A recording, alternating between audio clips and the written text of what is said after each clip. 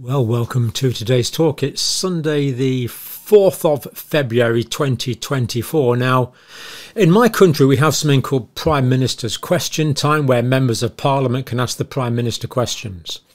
Now, this was the British Prime Minister last Wednesday, the 31st of January, not 2021, but 2024, just a few days ago. Prime Minister. Let me be unequivocal from this dispatch box that COVID vaccines are safe, Mr. Speaker. Now, I know that you'll be struggling with credulity at this point, so I don't want to quote the Prime Minister out of context. So let's look at the context now. Mr. Andrew Bridgen asks the question and Rishi Sunak, the Prime Minister, answers the question. Let's just watch the whole exchange. It only lasts for a couple of minutes. Bridgen. Thank you, Mr. Speaker. More than 2 decades ago, the then Prime Minister, Tony Blair, misled this House by promoting and endorsing the Post Office Horizon IT system as perfect, protecting the large corporation that created it and causing untold harm and damage and misery to innocent people. Can the current Prime Minister think of anything he has promoted in partnership with huge businesses as safe and effective, which has ultimately harmed the British people?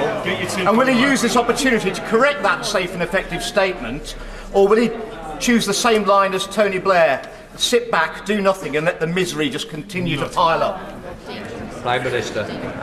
Mr. Speaker, as we've been clear, the Horizon scandal is a terrible miscarriage of justice, and we're doing everything that we can to make it right. To what he was more broadly insinuating, let me be unequivocal from this dispatch box that COVID vaccines are safe, Mr. Speaker. Now, your Member of Parliament may well have been, if you live in the UK, one of those that was poo-pooing Mr. Bridgen when he said safe and effective. And your elected member may well have been one of the ones that were cheering when Mr. Rishi Sunak said the vaccines are safe. Notice he didn't say they were effective this time, but he did say they were safe. Now, let's just look at some more information on this here. Now, this is the channel where you can watch that. That's the official UK Parliament channel where it's all available. Check out the link for yourself.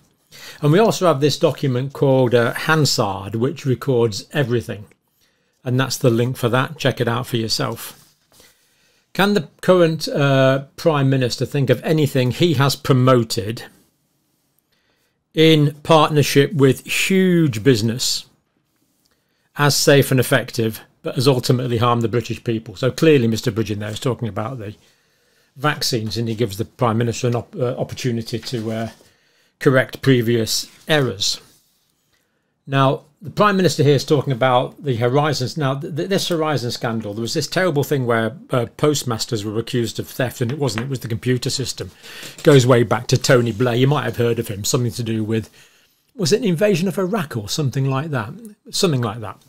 Anyway, sticking to the point, this Horizon scandal was ignored, but recently they've all come clean, and these poor innocent people who suffered greatly have been completely exonerated, although not adequately compensated yet. The analogies are there. Mr. Bridgen, of course, did advocate for the Horizon victims in his own constituency quite strongly at the time, but again was poo-pooed, as he is now. So he's drawing this kind of analogy there.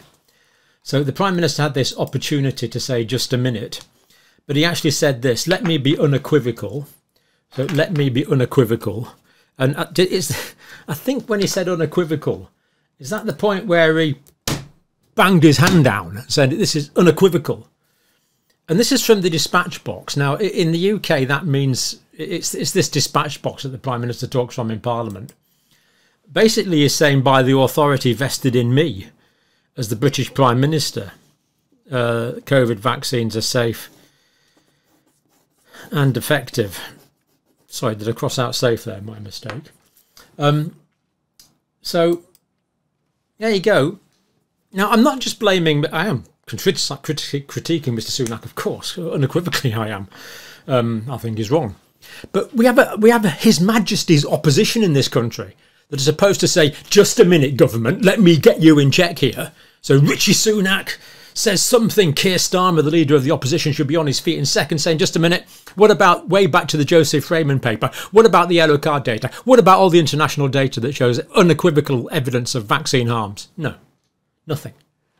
Just a hooray, and they went on to the next point. So there we have it. That was the that they were the exchanges in the British Parliament. British Prime Minister, 31st of January 2024. Let me be unequivocal from this dispatch box that COVID vaccines are safe. Unbelievable. But at least it didn't say effective. Now, just a couple of lighter points now to finish off with. We did a video a few days ago. I know quite a lot of you saw it, on ivermectin use in Africa. And those patients that were treated with ivermectin in Africa for the scabies are just virtually cured. I'm going to be showing some videos that I've just been sent a couple of days ago. I might do them tomorrow. Don't think we've got time today. But I made an error in the video, so as always, I'll come back to apologise. So apologies and correction from John about a mistake I made in that video. In this video, I wrongly say that the scabies are insects. They are not. They are correctly classified as arachnidia.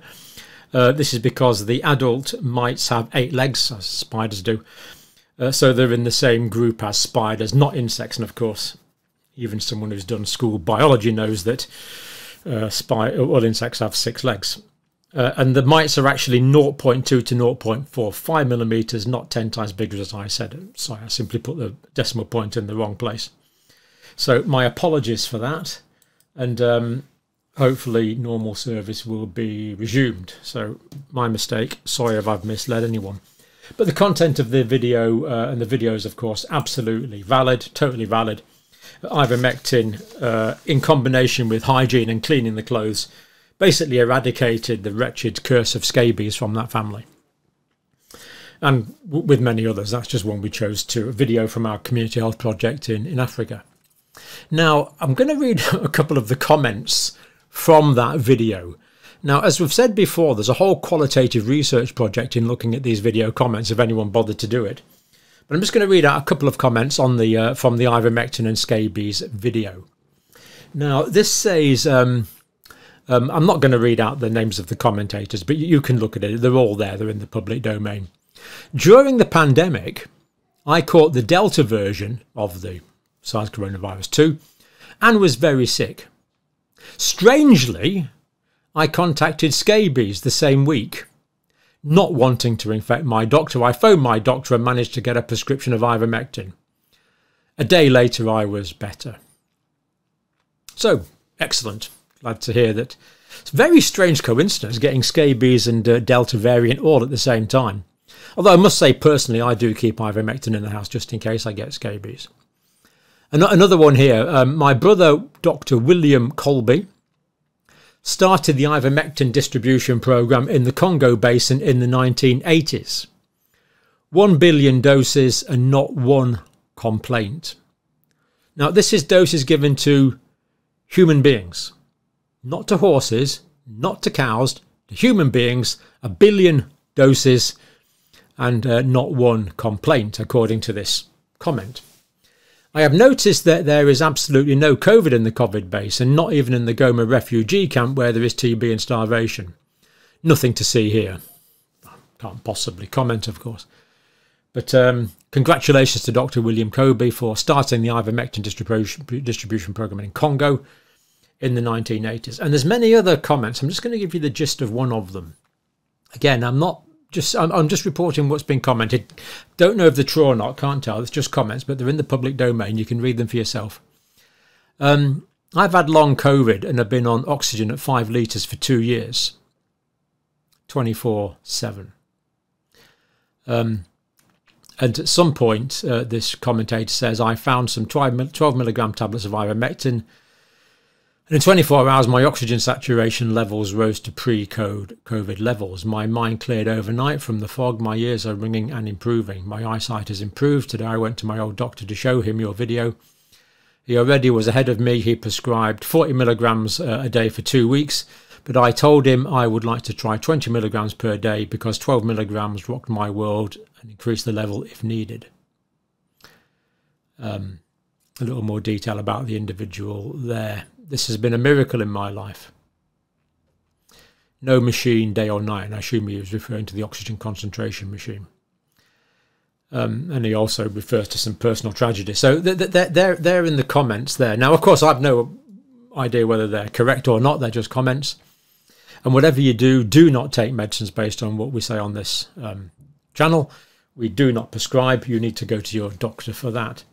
But interesting that those things are in the comments. And again, congratulations to Dr. William Kobe for his brilliant work in the Congo, eradicating things like river blindness and elephantiasis, the massive swelling of the limbs, the terrible blindness, and of course huge range of other parasitic diseases, and now almost certainly ivermectin eradicating scabies as well. Although scabies keeps cropping up because people keep getting reinfected. So there we go. Let me know what you think of the British Prime Minister's comments, and we'll leave it there. Thank you for watching.